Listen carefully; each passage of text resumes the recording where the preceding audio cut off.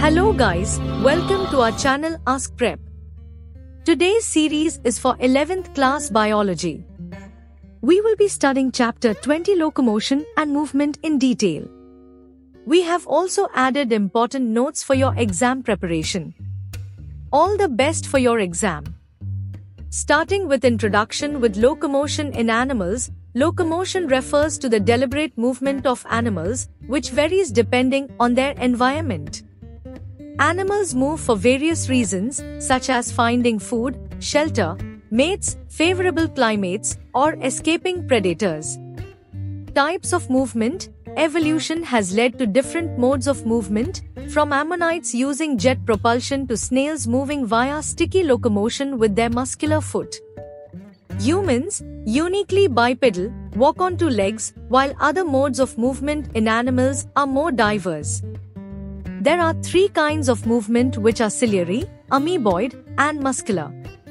Ciliary movement, found in organs lined with ciliate epithelium, such as the fallopian tubes, aiding in egg movement, and respiratory passages for clearing dust. Amoeboid movement, seen in white blood cells, macrophages, and amoeba, involving pseudopods for movement.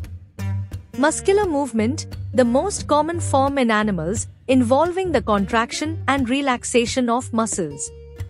Next topic is muscle. An adult human's body has between 650 and 840 muscles according to anatomy. Three types of muscles can be distinguished from these ones. Skeletal muscle, also known as striated muscles, these are responsible for posture and movement. They are connected to bones and under voluntary control. Visceral muscle, these smooth muscles are found in the walls of internal organs like the digestive and reproductive tracts. They are involuntary and help with functions like moving food through the digestive system. Cardiac muscle, found only in the heart, these muscles are striated and involuntary, ensuring continuous heart contractions. Structure of muscle. A fascicle is made up of several muscular bundles in skeletal muscle. Multiple muscular fibers make up each muscle bundle. Sarcolemma is the name for the plasma membrane that is placed on the muscle fibers. The sarcoplasm is encircled by the sarcolemma, or muscle membrane. Muscle fibers contain several nuclei referred to as syncytium. Sarcoplasmic reticulum is the term for the endoplasmic reticulum found in muscle fibers. Muscle contraction is aided by the calcium ions that are kept in the sarcoplasmic reticulum. Myofibrils, or parallel strands of myofilaments, are found inside muscle fibers. The fibrous tissue that envelopes the skeletal muscle is called the epimysium. The two types of proteins, myosin and actin, that give skeletal muscle its distinctive stripes are present. The light stripes are active and go by the name isotropic bands. However, the dark stripes are known as myosin protein containing anisotropic bands. Actin filaments are thin filaments, whereas myosin filaments are dense filaments. In the middle of every actin stripe is an elastic fiber known as the Z-line. Sarcomeres are the segments of myofibrils that lie between two successive Z-lines. The functional unit of muscular contraction is known as the sarcomere. Structure of contractile protein. Actin and myosin are the two primary contractile proteins. G-actin, often known as globular actin, is the name of the actin monomer unit. F-actin, or F-filament, is created when G-actin polymerases. To create actin molecules, two F-filaments wind around one another. The F-actin is encircled by the protein tropomyosin. Tropomyosin contains an even distribution of a different protein called troponin. Moromyosin is the name for the monomeric form of myosin. The two components of every meromyosin are a lengthy tail and a spherical head. Actin binding sites and ATPase activity are present in the spherical head. Skeletal system. An adult skeletal system is made up of roughly 206 bones, all of which are joined together by a web of cartilage, tendons, and ligaments. Given that it can sustain forces greater than 4,000 newtons, the femur is a rather amazing bone. These figures, however, can vary depending on the attack's position and angle. Muscle fibers with smaller units called myofibrils make up skeletal muscle. Each myofibril is composed of 3 different types of proteins: contractile, regulatory, and structural proteins. Actin and myosin are 2 types of contractile proteins. Actin is a thin filament made up of 2 helical filamentous actin strands, and each filamentous actin strand is made up of several units of actin helix. 2 filaments of regulatory proteins, troponin and tropomyosin, are periodically observed alongside the F-actin. Troponin covers myosin binding sites on actin filaments during muscular relaxation.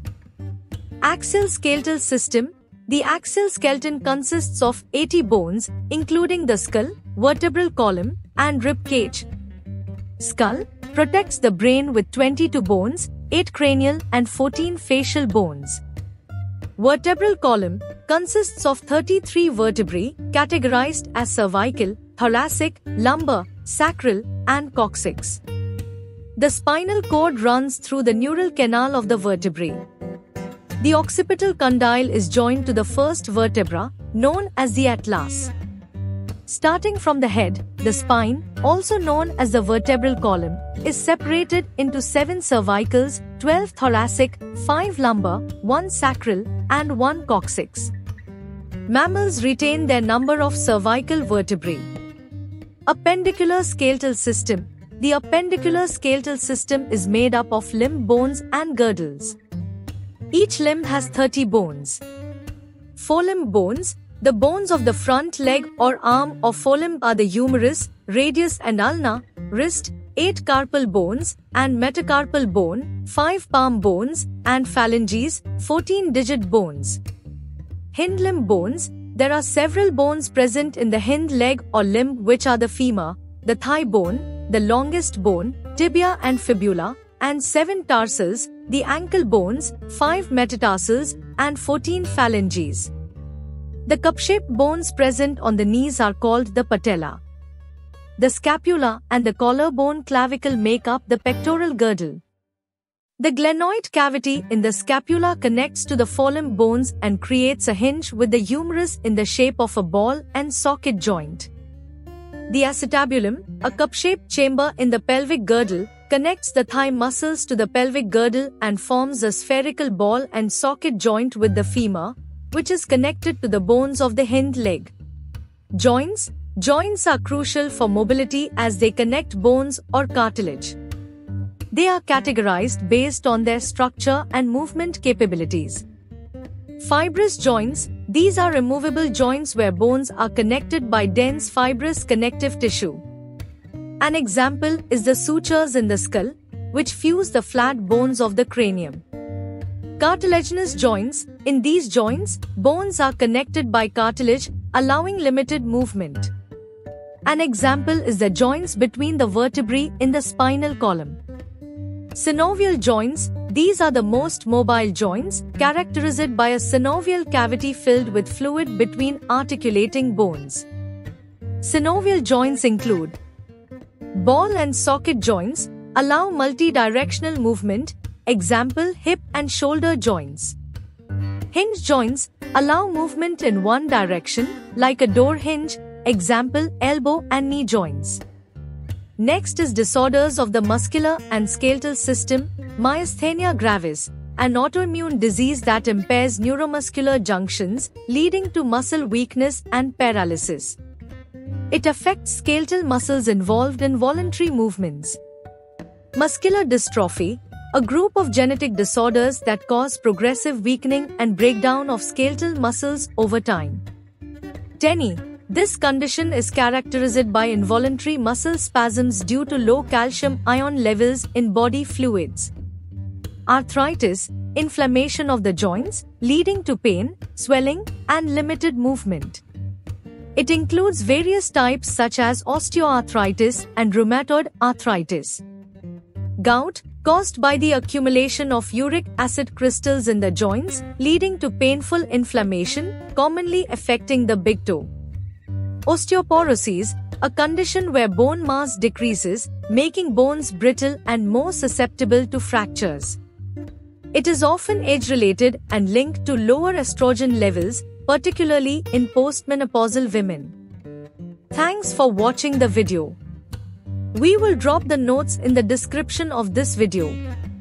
If you found this video helpful, please like, subscribe, and share. See you in the next video, and all the best for your exam.